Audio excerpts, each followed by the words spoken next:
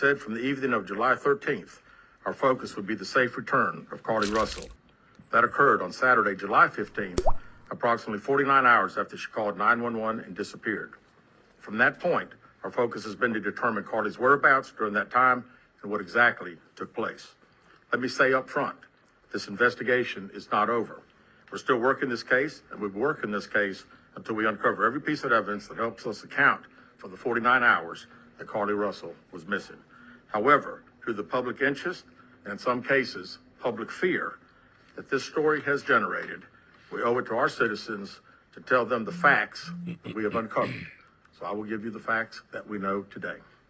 On July 13th, at approximately 8:20 p.m., Carlee left work from a business at the Summit. Surveillance video from her place of employment shows Carlee concealed a dark-colored bathrobe, a roll of toilet paper, and other items belonging to the business prior to her departure. She ordered food from Taziki's at the Colonnade and traveled there.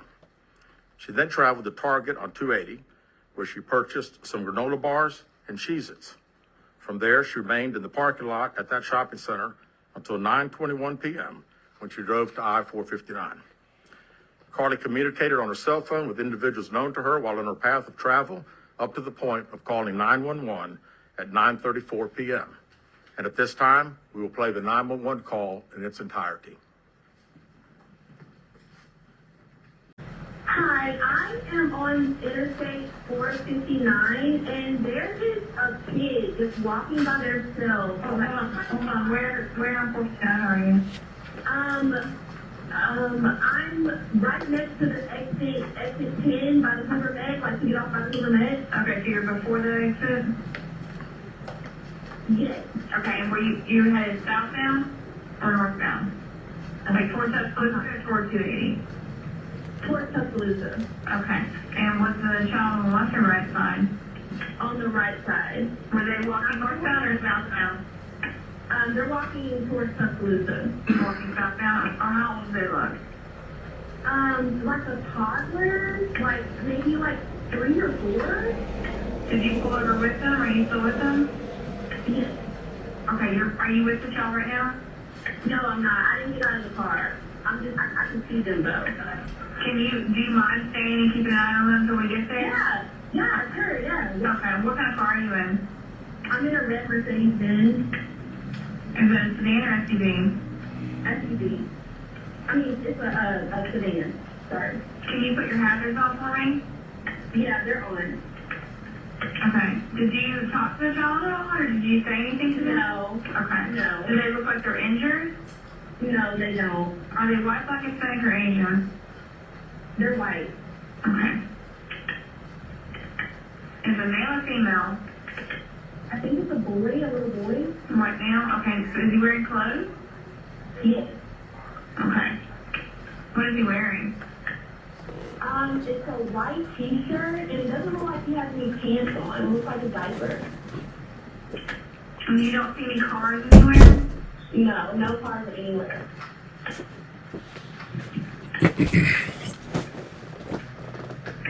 Okay. All right. What's your name? My name is Carlee Russell. And you don't see any injuries on the child from where you're at, correct? No, but I can't really see them that good. Okay, try to keep an eye on them for the best that you can, because I don't want you to lose track of them. Okay. All right, and do they have shoes on? No. Not that I can see. I can't really see that look. Okay. All right, I've got them on the way, okay? Just try to keep an eye on them, but the officers are on the way, okay? Okay, thanks. Thank you. Okay, bye. Carlee called a relative after speaking with the 911 operator. She went missing during that conversation sometime after 9:36 p.m. Traffic camera footage was obtained which depicted this portion of the incident, and that footage was analyzed as part of the investigation in conjunction with the 911 call and cell phone data to accurately determine the time frame. Carlee's 911 call remains the only report of a child on the interstate, despite numerous vehicles passing through the area at that time. No one has called to report that a child is missing, and the Hoover Police Department did not locate any evidence of a small child walking down the interstate. Data from Carlee's phone, including her Life 360 app, shows that she traveled approximately 600 yards in her vehicle while she was on the phone with 911, stating that she was following a child. 600 yards. That is 6 football fields straight, 600 yards. The Hoover 911 Center received a second call from Carlee's mother, stating that a relative was on the phone with her when they heard Carlee scream, and then they had an open phone line. Hoover police officers arrived on the scene within 5 minutes of being dispatched, and several other officers arrived shortly. They located Carlee's wig and cell phone in the grass near the vehicle. Her purse was located in the front seat of her vehicle with her Apple Watch in the purse. The food she ordered for Tzatziki's was also in the car. The items she purchased from Target, as well as the items taken from her place of employment, were not in the vehicle, nor were they located anywhere around the scene. Hoover police deployed all available assets from the point in the search for Carlee. Additional resources were called in to include our own drone unit, crime scene investigators. Numerous detectives responded to the scene. Throughout the day Friday, officers from surrounding local and federal agencies assisted Hoover police in the search for Carlee Russell. Officers returned to the scene on 459 to conduct a thorough line search for evidence. K-9 teams from the Jefferson County Sheriff's Department responded to check for any sign of Carlee, the child that she claimed to see, and anything else that could be considered evidence in this case. Those searches all turned up empty. Private citizens, including search parties organized by her family, friends, began looking everywhere that they could to find any trace. These searches took place throughout the day Friday and again on Saturday, yielding nothing. At 10:44 p.m. on July 15th, the Hoover 911 Center receives a call from Carlee's residence stating that she returned home on foot. In subsequent investigations, detectives obtained surveillance footage of Carlee walking down the sidewalk alone prior to arrival at her residence. She was conscious and speaking with paramedics when she was transported to UAB. Detectives were able to obtain a brief statement from her prior to being treated and released. During the statement, she told detectives that while traveling down the interstate, she saw a baby walking down the side of the road and called 911. She stated when she got out of her vehicle to check on the child, a man came out of the trees and mumbled that he was checking on the baby. She claimed that the man then picked her up and she screamed. She stated he then made her go over a fence. She claims he then forced her into a car, and the next thing she remembers is being in the trailer of an 18-wheeler. She stated that the male was with a female. However, she never saw the female, only hearing her voice. She also told detectives she could hear a baby crying. She told detectives the male had orange hair with a big bald spot on the back. She said she was able to escape the 18-wheeler and fled on foot, only to be captured again and then was put in a car. She claimed she was then blindfolded, but was not tied up because the captor said they did not want to leave impressions on her wrists. She said that they took her into a house and made her get undressed. She believes they took pictures of her, but she does not remember them having any physical or sexual contact. She stated the next day she woke up and was fed cheese crackers by the female. She said the woman also played with her hair, but could not remember anything else. At some point, she was put back in a vehicle she claims was able to escape while it was in the West Hoover area. She told detectives she ran through lots of woods until she came out near her residence. During this interview, detectives noted that Carlee had a small injury to her lip, and she claimed that her head was hurting. She also had a tear in her shirt. Detectives also noted that she had $107 cash in her right sock. Out of respect for Carlee and her family, detectives did not press for additional information in this interview and made plans to speak with her in detail after giving her time to rest. Detectives continue analyzing data from Carlee's cell phone that was left behind at the scene. We enlisted the help of the United States Secret Service in conducting this analysis. Part of what data includes several internet searches in the days leading up to her disappearance that I think are very relevant to this case. On July 11th at 7:30 a.m., the term, "Do you have to pay for an Amber Alert?" was searched. On July 13th at 1:03 a.m., the day of her disappearance, the term, how to take money from a register without being caught was searched. On July 13th at 2:13 a.m., the day of her disappearance, the term Birmingham bus station was searched. On July 13th, 2:35 a.m., a search for a one-way bus ticket from Birmingham to Nashville was conducted with a departure date of July 13th. On July 13th at 12:10 p.m., a search for the movie Taken, a film about abduction, was conducted. There were 2 searches related to Amber Alerts on a computer at Carlee's place of employment, including one regarding the maximum age of an Amber Alert.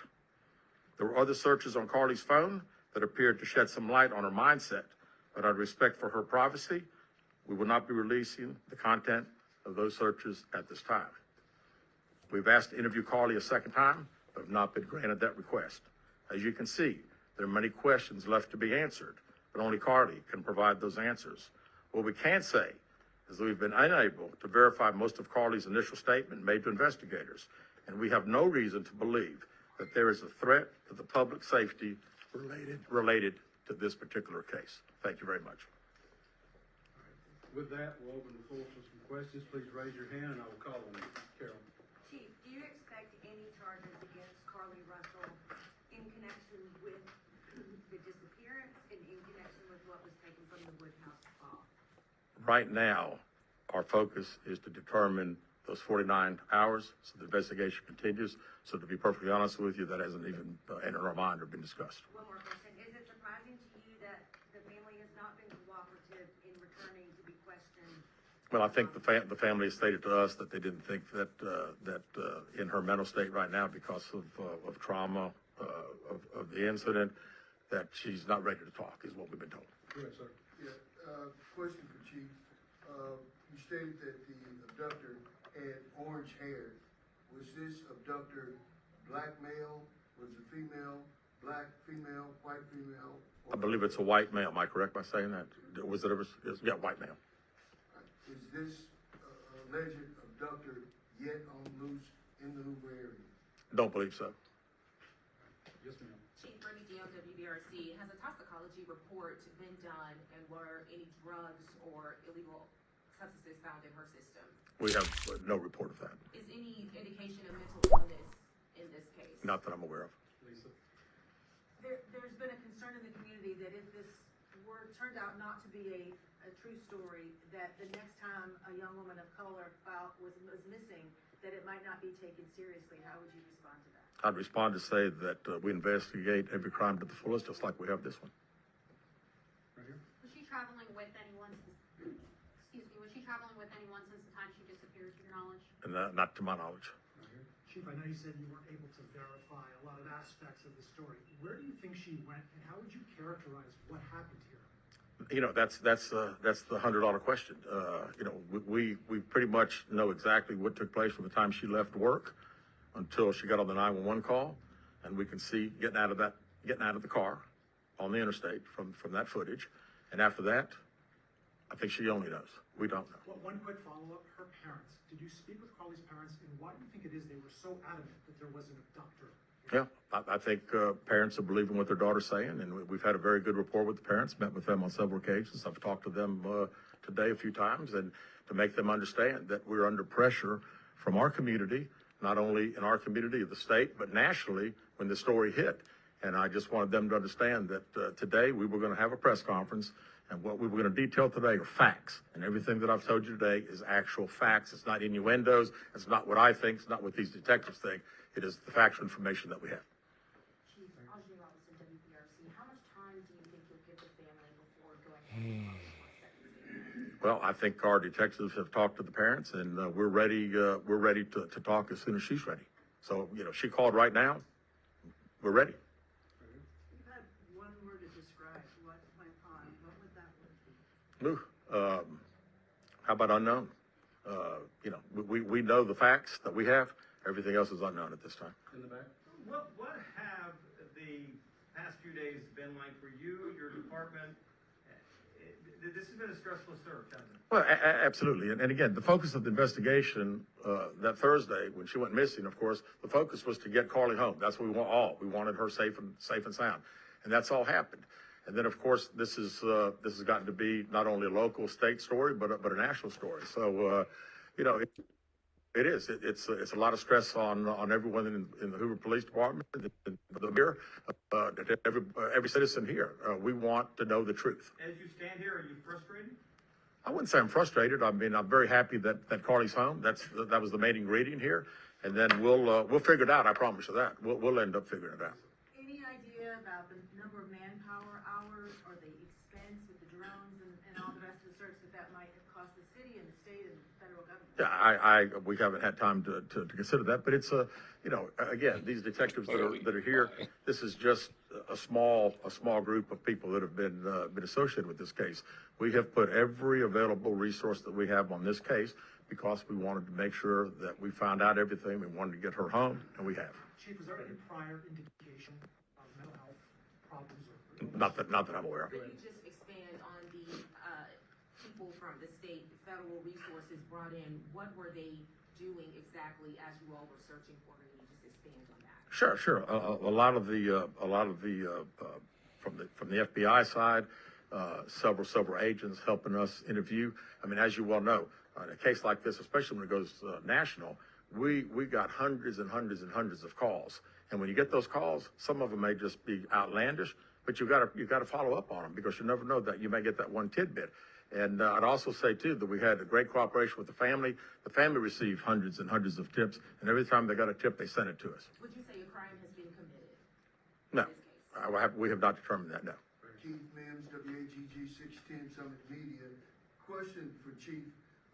With all the searches that you mentioned, Chief, that were on Carlee's phone, does that kind of give you an indication of her mind state during this ordeal, the 48 hours that she went missing? Well, you know, again, we want to talk in facts, and I do think it's highly unusual to the day that someone gets kidnapped, that several 7 hours, 8 hours before that they're searching the internet, Googling the movie Taken about an abduction. I find that very strange. Yes. Yes.